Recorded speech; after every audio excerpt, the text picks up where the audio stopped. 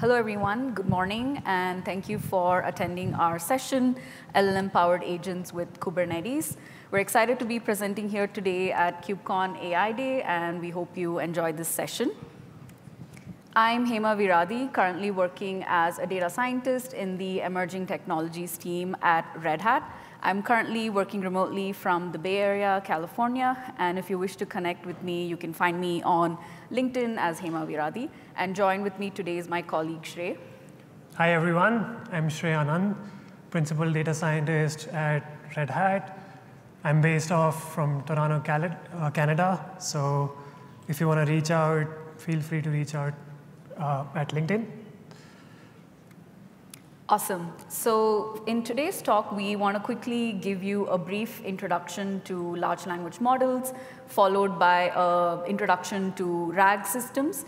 And then, of course, the main topic for today is LLM-powered agents. So we're going to dive a little bit into what exactly are agents, their different use cases, and also go through a cool demo wherein we kind of showcase the feasibility and the features of what you can do with LLM agents.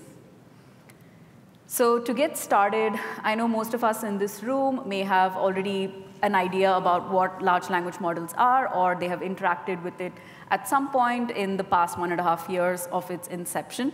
So don't want to spend too much time on it, but just to give a brief overview for those of you who are new, large language models are nothing but computational models that are capable of generating or modeling the human language.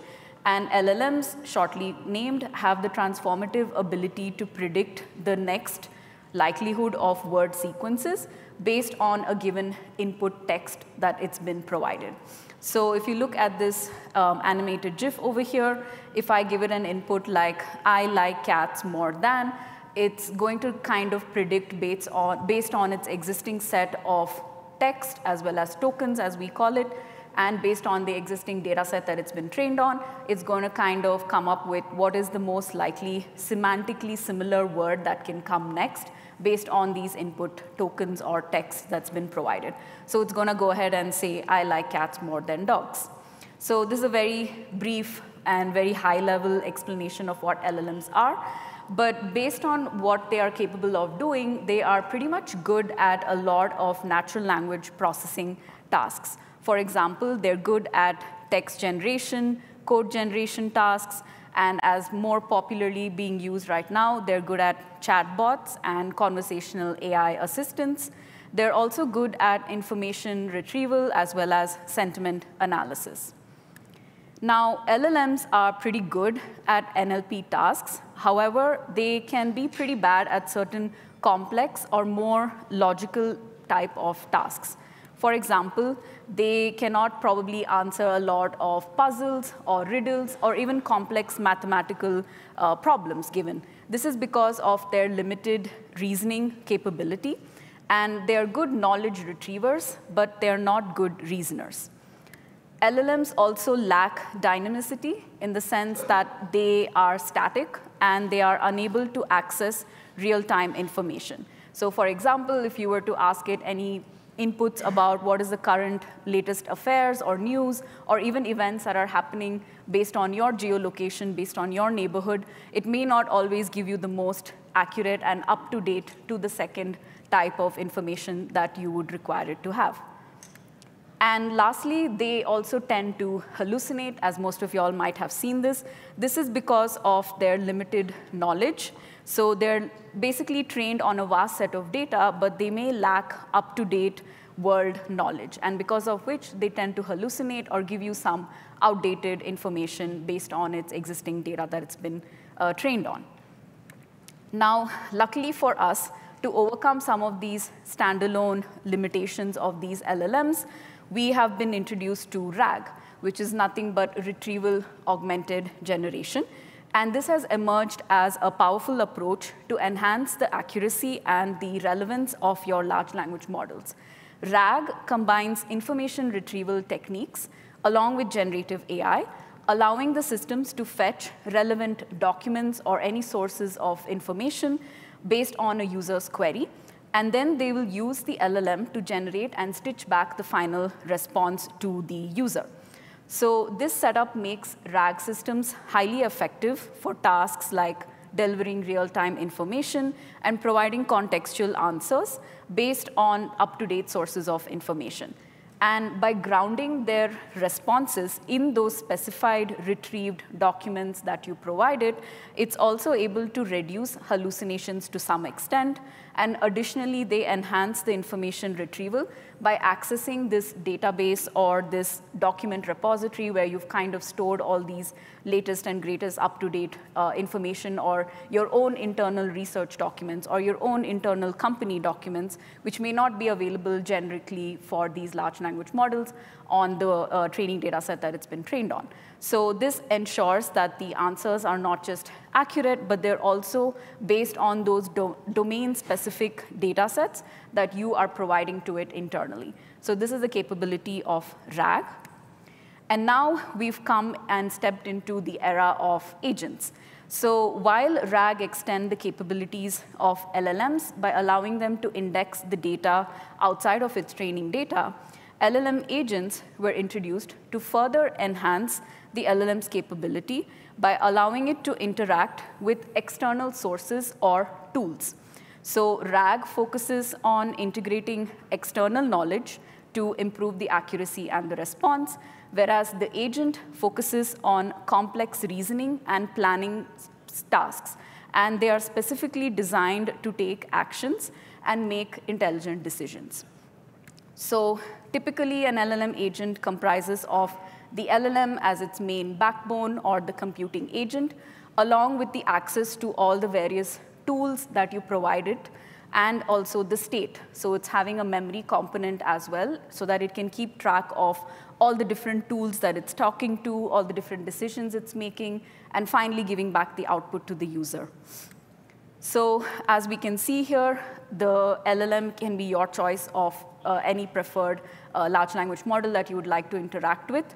The tools are nothing but anything that you can think of that you would want the agent to talk to, from API services to your own custom-defined functions that's maybe calculating a customer account's revenue, or it's even just predicting the weather. You can basically make it talk to any of these different type of sources that you would like it to interact with.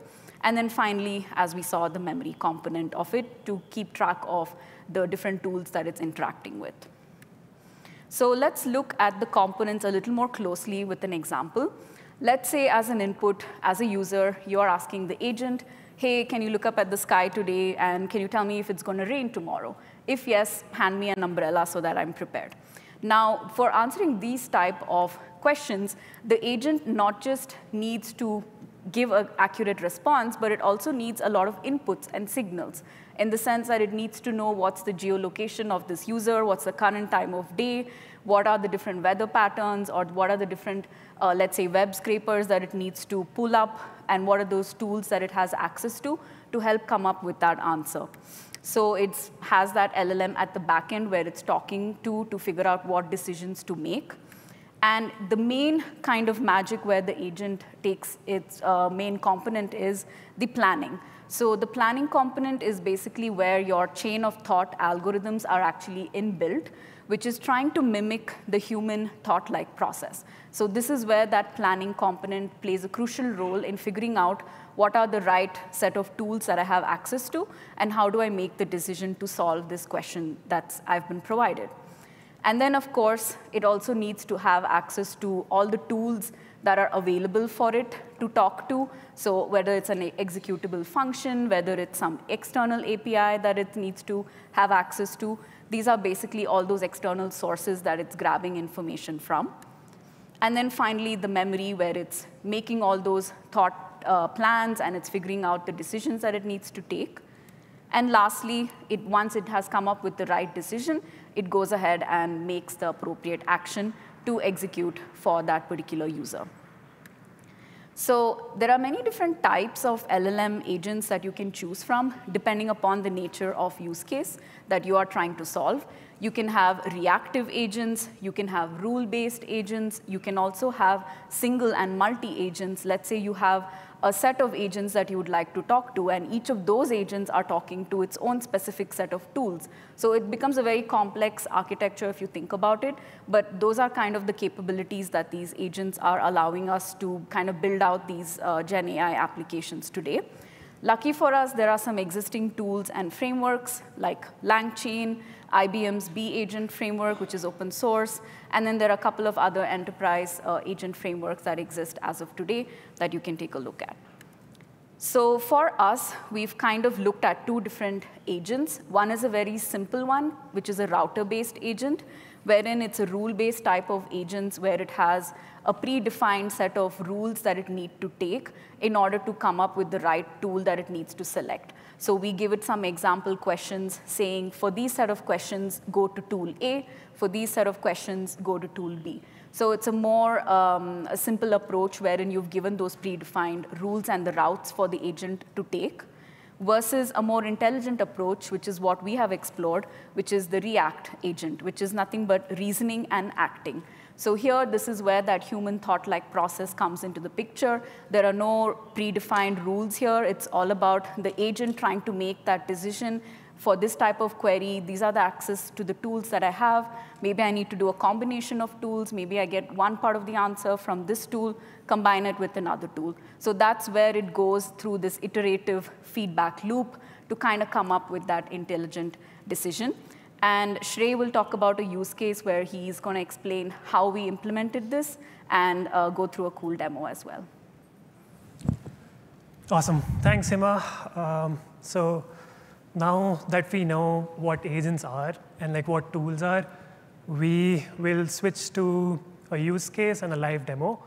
OK, so the use case here is about a fictional cloud company called CloudForge Dynamics that has several departments and is looking to have a unified chat assistant for its employees to answer queries across the departments. So Red Hat has several departments, and for each of the department, we have several documents. And one way we can interact with those documents is through like different chatbots for different employees and different use cases, but having one single place, one unified experience for all of those different documents is a use case that can be solved with an LLM agent.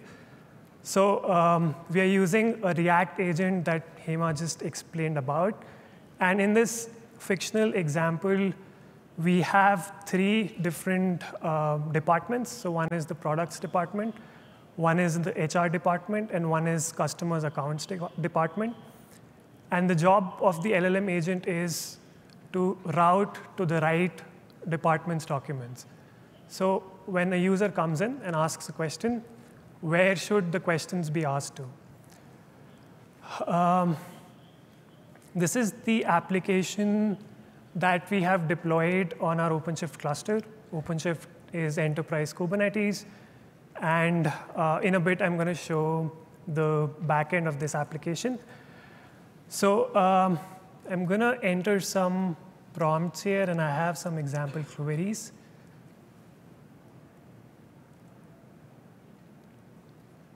So the first query is, what does the CloudForge migrate product do? And when I click on the ask button, it's going to start generate the answer. And it worked. So CloudForge Migrate is a cloud migration platform that simplifies the process of moving applications, data, and infrastructure, and so on. So in the backend, what's really going on is a sequence of steps that we trace through MLflow, which is also deployed on our cluster. MLflow helps us to track our experiments and the backend of whatever's going in the application. So 27 seconds ago, I created this trace where the React agent was called.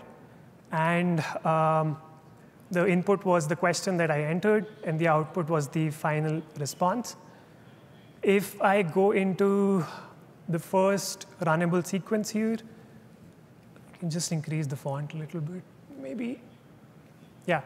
So if we look at the intermediate steps, we see here in the log that the agent has this thought where it says, do I need to use a tool?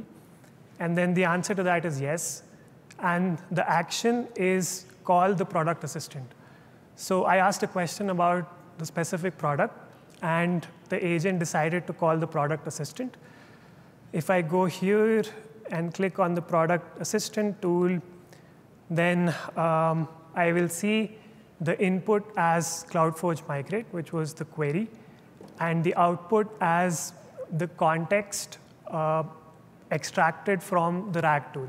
So this tool is basically a RAG vector base, retrieval augmented generation tool for a vector base. And then whenever a query comes in, it will search the vector base for the right excerpt and return it back to the agent.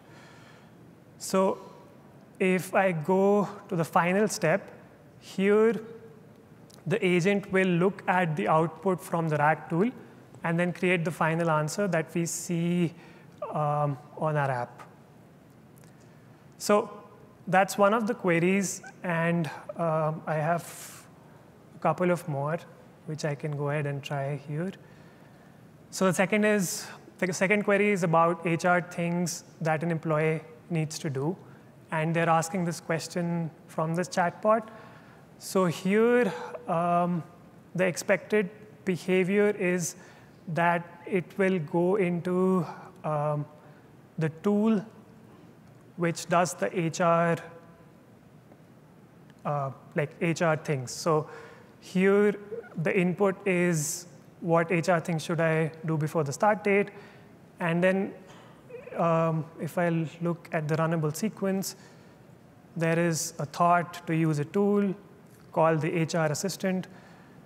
The HR assistant will return a bunch of text excerpts, and the agent will then use that to create the final answer. And finally, the last query is about one of the customers of our company, Finova Bank, and we want to know the total payments received from this bank. And this time, the agent will go to the account assistant tool. So it gets the final answer, which is $782,000. It will go, so the latest query is tracked here. 5 minutes. And it decides to call the accounts assistant tool, which is the final tool that we have access to. And finally, it will use it to create the answer that we just saw. So that was basically the live demo. And I'm going to quickly show the architecture in brief of how this is happening. So a user comes up with a query to the UI. The UI calls the agent that then sends the query to the LLM. So it sends the query to the LLM. The LLM has to decide which tool should it call. So the agent has access to the product tool, the HR tool, and the customer RAG tool. LLM decides based on the query which RAG tool should be called. And like we saw, it would call the right tool when you ask about relevant information from that tool. On the tool services side of things, when you get a question about the product, it will go into the vector database and look for the exact excerpt of that particular query. So example, we talked about the CloudForge migrate product. So it will go into the vector database, look for that particular information, and then give it back to the agent. So once the agent has access to that information, it can create the final answer. So that's like a very simplistic architecture. One of the things that I also wanted to show was the repository. So all of this is open sourced, and the repository is called LLM Agents. And we have, for each of those agent, architecture components, we have like deployment files that you can use to deploy this on your own cluster and try it out. So for the RAG tools, we have the vector database deployment, the endpoint deployments, and some example testing code here. Similarly, for the agent, we have the OpenShift or Kubernetes deployment files, the tool parsing, and the agent source code all in the repository.